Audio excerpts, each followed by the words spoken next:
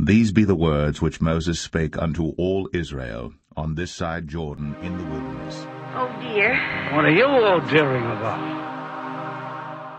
Well, it's not a secret anymore. Now listen carefully. And thou shalt not go aside from any of the words which I command thee this day, to the right hand or to the left, to go after other gods to serve them.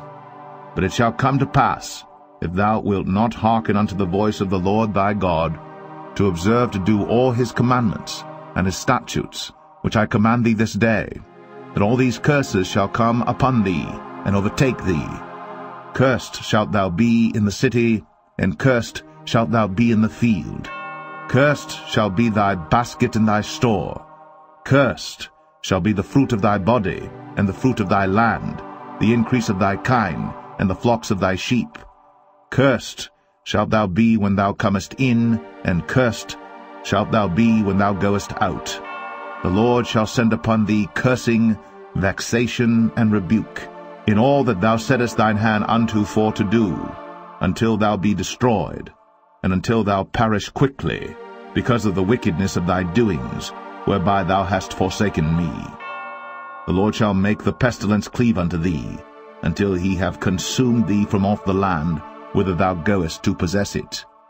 The Lord shall smite thee with a consumption, and with a fever, and with an inflammation, and with an extreme burning, and with a sword, and with blasting, and with mildew, and they shall pursue thee until thou perish. And thy heaven that is over thy head shall be brass, and the earth that is under thee shall be iron. The Lord shall make the rain of thy land powder and dust. From heaven shall it come down upon thee, until thou be destroyed. The Lord shall cause thee to be smitten before thine enemies. Thou shalt go out one way against them, and flee 7 ways before them, and shalt be removed into all the kingdoms of the earth. And thy carcass shall be meat unto all fowls of the air, and unto the beasts of the earth, and no man shall fray them away. The Lord will smite thee with the botch of Egypt, and with the emerods, and with the scab, and with the itch, whereof thou canst not be healed. The Lord shall smite thee with madness, and blindness, and astonishment of heart. And thou shalt grope at noonday, as the blind gropeth in darkness. And thou shalt not prosper in thy ways, and thou shalt be only oppressed and spoiled evermore, and no man shall save thee. Thou shalt betroth a wife, and another man shall lie with her. Thou shalt build an house, and thou shalt not dwell therein. Thou shalt plant a vineyard, and shalt not gather the grapes thereof. Thine ox shall be slain before thine eyes, and thou shalt not eat thereof. Thine ass shall be violently taken away from before thy face, and shall not be restored to thee. Thy sheep shall be given unto thine enemies, and thou shalt have none to rescue them. Thy sons and thy daughters shall be given unto another people, and thine eyes shall look, and fail with longing for them all the day long. Stop! Stop your wailing! You let yourself be overcome by sorrow, you will drown in it. Have you stopped crying for your children? God, forgive me. Solomon, let me weep for my children. And there shall be no might in thine hand. The fruit of thy land and all thy labors shall a nation which thou knowest not eat up, and thou shalt be only oppressed and crushed always, so that thou shalt be mad for the sight of thine eyes, which thou shalt see. The Lord shall smite thee in the knees, and in the legs, with a sore botch that cannot be healed, from the sole of thy foot unto the top of thy head. The Lord shall bring thee, and thy king which thou shalt set over thee, unto a nation which neither thou nor thy fathers have known. And there shalt thou serve other gods. Busy on a Sunday. Hey, John! What's the matter with you these days? Why, it's been more than 2 weeks since I seen you in church. I've had a lot to do. The work, Father, too much work. Soon all this is going to be leveled. Yes, it must be embarrassing for a priest to have his church on a slave-breeding farm. No, on the contrary. And there shalt thou serve other gods, wood and stone. and thou shalt become an astonishment, a proverb, and a byword among all nations whither the Lord shall lead thee. Called you a nigger. You're a nigger. Nasty nigger. Okay. You might want to get Because he's a loser, that's why. He thinks he's going to get something out of that. Oh, no wonder. I don't... Thou shalt carry much seed out into the field, and shalt gather but little in, for the locust shall consume it.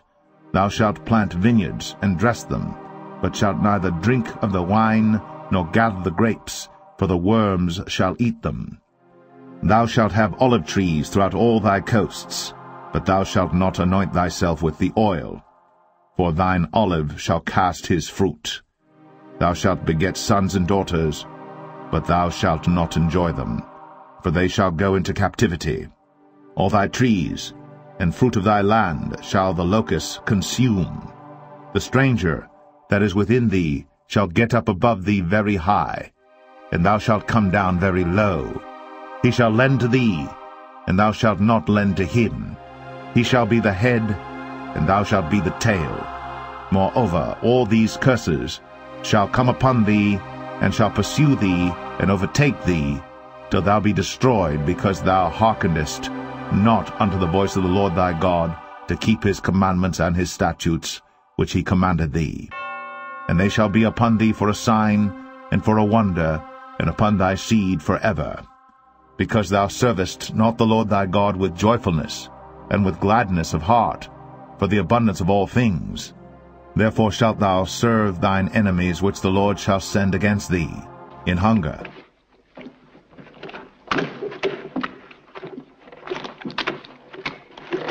These are their food rations? I can understand why they need an enema. Actually, it's not bad. A pint of cornmeal per head, half a pint of beans, half a pound of yams, 3 pounds of pork fat. Whoa! Get your facts straight. Just 2 pounds of fat. We don't need any favors from you. All right, go ahead.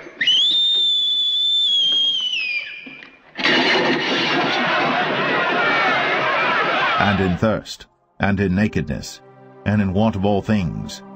And he shall put a yoke of iron upon thy neck, until he have destroyed thee. The Lord shall bring a nation against thee from far, from the end of the earth, as swift as the eagle flieth, a nation whose tongue thou shalt not understand.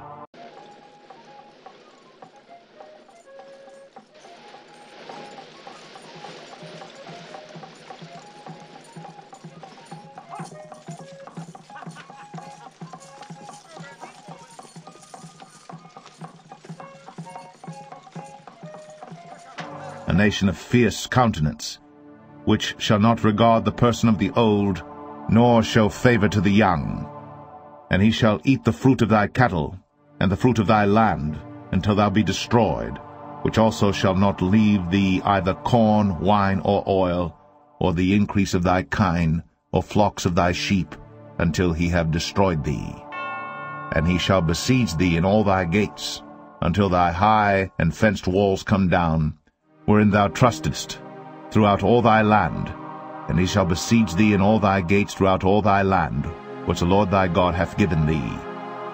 And thou shalt eat the fruit of thine own body, the flesh of thy sons and of thy daughters, which the Lord thy God hath given thee, in the siege, and in the straitness wherewith thine enemies shall distress thee. So that the man that is tender among you, and very delicate, his eyes shall be evil toward his brother, and toward the wife of his bosom, and toward the remnant of his children which he shall leave, so that he will not give to any of them of the flesh of his children whom he shall eat, because he hath nothing left him in the siege, and in the straitness, wherewith thine enemies shall distress thee in all thy gates.